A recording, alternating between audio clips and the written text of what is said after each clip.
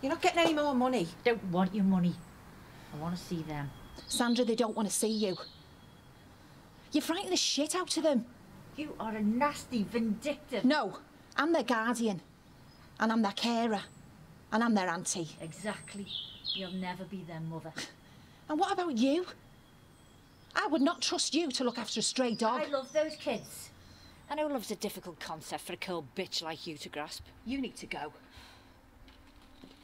I know what it's like to lose a child, Karen. But they're my kids, not yours to use for your comfort and relief, mine. I'm their mum. You don't get to take that away from me just because Lolly is dead. I feed them. I take them to school. I wipe their arses and sort out their bloody nits. I hold Jaden tight when he's had a nightmare and sing him back to sleep. I untangle Ellie's knots and curls in front of her favourite film. Do you even know what that is? I take Beth to the asthma clinic.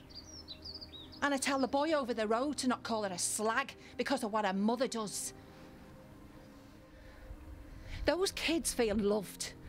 And those kids feel safe. So don't you dare tell me what it's like to be a mother. And don't you dare ever mention her name again. Ever.